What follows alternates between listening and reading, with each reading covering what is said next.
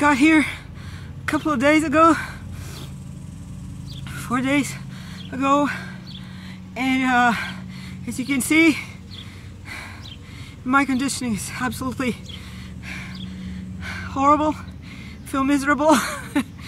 I think it has been about 2 months since I didn't do any serious training. When I was in Florida, I had the privilege to lift with to train with my friends at Ingear Fitness, Port, and also Port St. Lucie Powerlifting team with Matt Levine and all the crew. But besides that, nothing. So I'm just starting to play with the bar for now, and next week I'm gonna start actually doing some powerlifting related stuff more systematically and start preparing for November for the IPL World.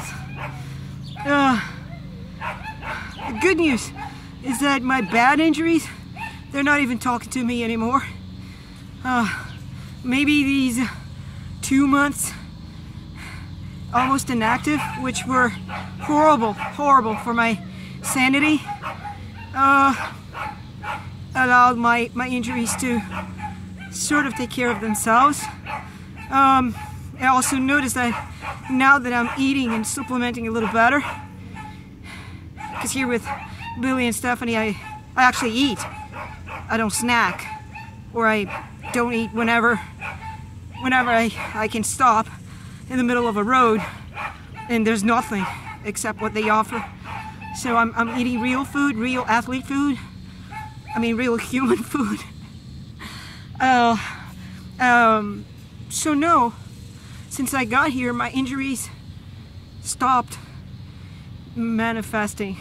Except one day that I overdid my computer time, like 10 hours, because I needed to catch up with work.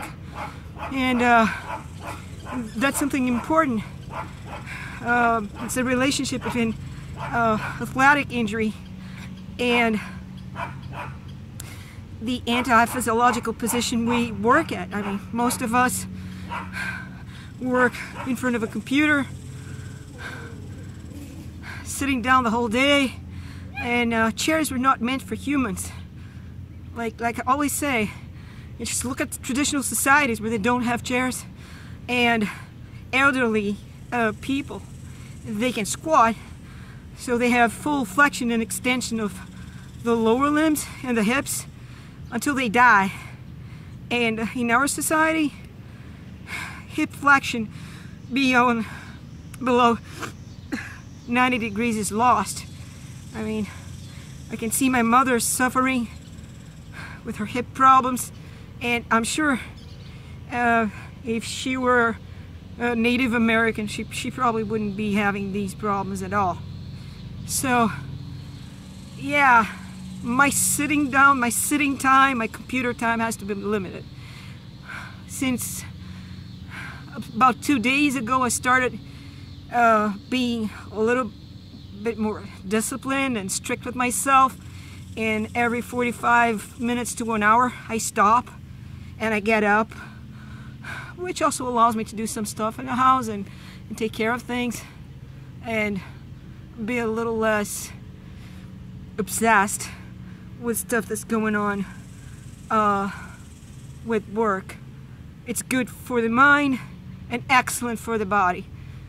And so this is also another possible explanation, another factor that may explain that my injuries are kind of silent for the last 2 days. Yeah, because before that they were still painful.